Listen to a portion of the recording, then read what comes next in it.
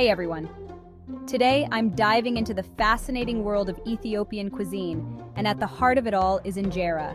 Whether you're a seasoned foodie or just curious about different cultures, you're in for a treat. So let's get started. Injera isn't just a dish. It's a staple in Ethiopian dining and a marvelous example of culinary tradition. Think of it as more than food. It's a utensil, a plate, and a base for other dishes, all rolled into one. Made primarily from teff, a supergrain that's native to Ethiopia, injera is both delicious and nutritious. Now, what makes injera truly unique is its preparation. The process starts with fermenting teff flour, which can take up to 3 days.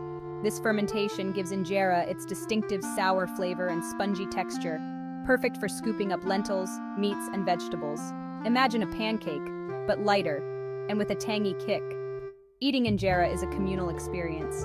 It's typically laid out on a large platter with various toppings spread over it. Families and friends gather around the meal, tearing pieces of injera and sharing the toppings. It's not just about eating, it's about sharing, bonding, and enjoying the moment together.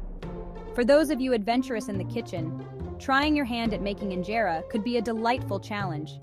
Remember, it's all about getting the batter to ferment just right to achieve that perfect texture and flavor. And once you do, you'll have the base for an authentic Ethiopian feast right at your fingertips. So, why not explore the rich, complex flavors of Ethiopian cuisine, starting with injera? It's more than just tasting something new. It's about experiencing a culture that's deeply intertwined with its food. Dive in, give it a try, and let the vibrant traditions of Ethiopia transform your dining table. Thanks for tuning in. If this peek into the world of Ethiopian injera has sparked your interest, why not dive deeper?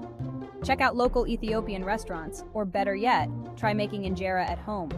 And don't forget to hit the like button, subscribe for more delicious adventures, and share this video with your food-loving friends. Until next time, keep exploring and keep tasting.